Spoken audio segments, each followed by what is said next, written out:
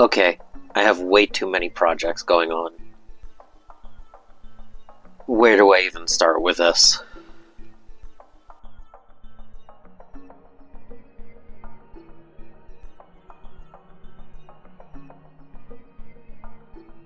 This is definitely a project overload.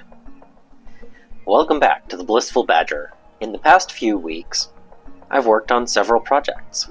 I painted up some pink horrors, I filmed a fun video for Valentine's Day, with some help, and I started working on several other things. Sometimes projects get started and set aside. This could be from a simple lack of motivation, a missing component, or a new shiny. Other projects may have a higher priority. Say you were planning to enter a tournament.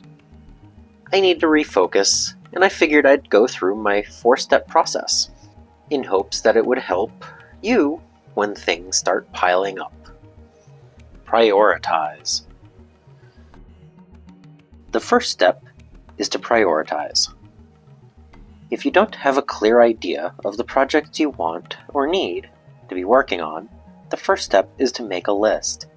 I enjoy the value versus effort chart as a way to find the best use of time, though I modify it slightly to include fun as part of the value side. Mostly, this is so I don't have to make a chart more complicated than necessary, going into a third variable and requiring a 3D representation to fill out.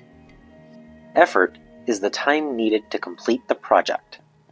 Value is how important the project being done ranks among others, plus my enjoyment of the process.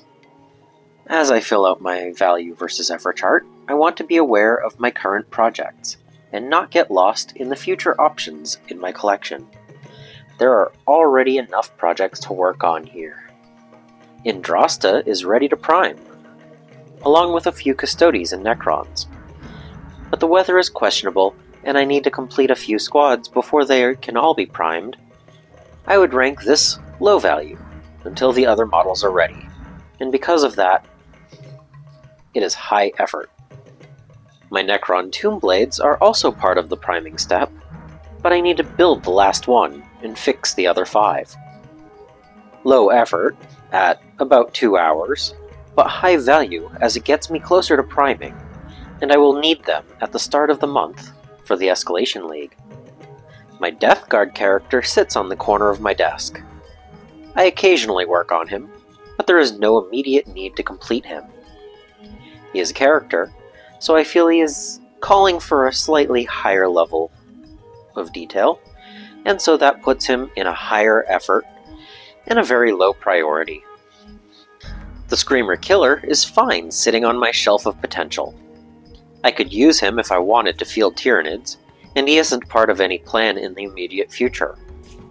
High effort, low priority, and technically beyond the current projects. So he'll sit over to the side. The Kyric Acolytes are only a few coats of paint away from being done, even if they all require fine brush control. It's the brown straps, bronze trim, and silver weapons. These are part of my 1,000 point force of Disciples of Tzeentch. These are teetering between low and high effort, but they are definitely higher in the value category. My Grey Knights are still not fully based. I need to put down the texture paste and insert the chaos bits. Once this is done, the Grey Knights will be properly battle ready. Effort is fairly low, probably a single hobby knight, and the value is quite high, completing dozens of models for the army at once.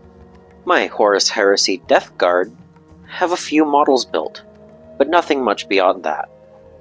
I want to get them to a playable level, but it would require massive effort to do so. Even if I have a decent value from this, I also see other steps I'm not ready for. I've been using the same wet palette for several years, and there are multiple things I don't like about it. I don't like how deep the paint sits, and I also need to replace the sponge. Effort is extremely low, and since I use the wet palette on nearly all of my painting, it is a high-value project. Okay, that's a decent amount of projects, and doesn't include everything. So I'm ready for the next step. Tackle the small things. As I look at the chart, I note a few projects that are quite easy, and I should tackle them first. It feels great getting a rolling start, and finishing a small task can give the momentum to work on and finish other projects. The easiest and highest value item on this list is a new wet palette. Make a plan. With the wet palette done, I now can spend more time focusing on the chart. Prioritizing and making a plan is definitely easier when there are less things to do. Looking at the high value options, I note 3 projects that vie for the highest value for effort: the Grey Knights, the Carrick Acolytes, and the Necron Tombblades. Since I'm filming this video on Saturday, you will already know my decision was to paint the Carrick Acolytes on Sunday's livestream. The weather might be nice by the time the video releases, so I will finish building the Necrons so that they're ready to prime when the window of opportunity strikes. This means by the end of the week, I should have time to complete the Grey Knights. This process just took the pile of projects on my table, and in a single week, I will have 4 of them done. Much better than staring at the pile and having decision paralysis. Know that new things will interrupt.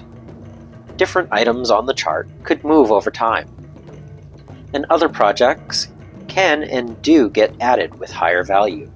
Sometimes the fun factor will increase something beyond others, or maybe a low-effort item can get knocked out so that the chart stays less cluttered. None of these things is really a problem, and remember that this is a hobby and fun, even if we are using a work-related technique to keep us motivated. Subscribe if you haven't, so that you don't miss any future videos. I also want to thank my patrons and supporters for making these videos possible. And until next time, I hope you find your bit of bliss.